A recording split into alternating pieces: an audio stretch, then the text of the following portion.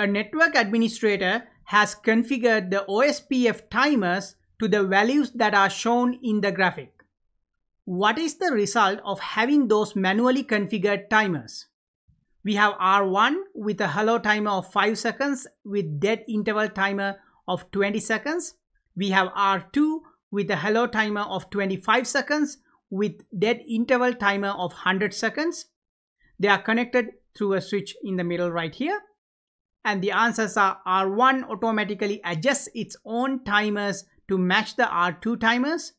The hello timer on R2 expires every 10 seconds. The R1 dead timer expires between hello packets from R2. The neighbor adjacency has formed. The answer to this question is the R1 dead timer expires between hello packets from R2. The dead timer, which is 20 seconds on R1, expires, in other words, before the next hello packets from the R2, which has the 25 seconds interval.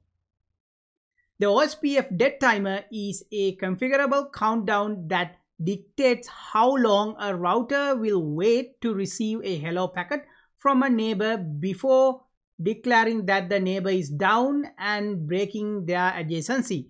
And if a router fails to receive a hello packet from the neighbor within the dead interval, it assumes the neighbor has failed or become unreachable, leading to increased network instability and route reconciliations and recalculations.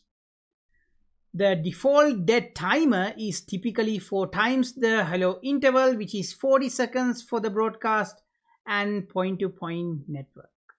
So that's the answer to this question.